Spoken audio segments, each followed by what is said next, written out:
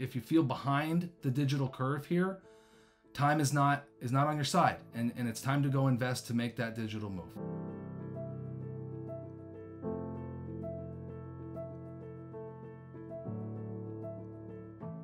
Before deciding exactly how you're going to sell online, the starting point has to be to assess the nature of your business, your assets in the business, your source of differentiation. If you're in a position where you don't have a brand, you don't expect to be spending marketing dollars to drive people to be aware of you, but you have a great product that you know has demand in other channels like marketplaces, well, the recommendation is going to be start by selling on marketplaces. You don't need to build a website for yourself. If you do have a business that has legitimate brand aspirations and you can drive direct demand, it's a truly unique product that doesn't have demand in a marketplace channel, well, then building a website and creating customer awareness and investing marketing dollars is going to be the necessary starting point.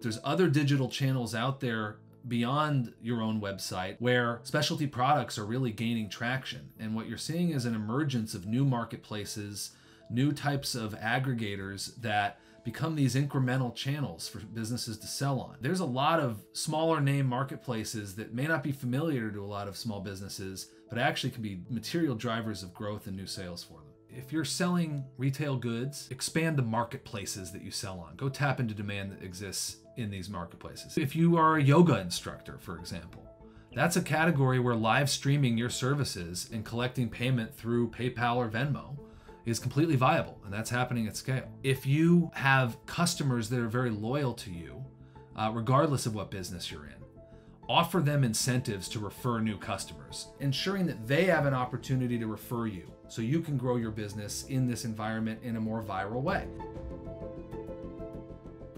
As you then think about growing revenue in this environment, making sure you're smartly investing in the demand gen channel that drives to that channel that you're going to be able to fulfill in, the digital channel, but then also taking advantage of your existing customer network, ensuring that they have an opportunity to refer you. Because if you feel behind the digital curve here, time is not on your side, and it's time to go invest to make that digital move.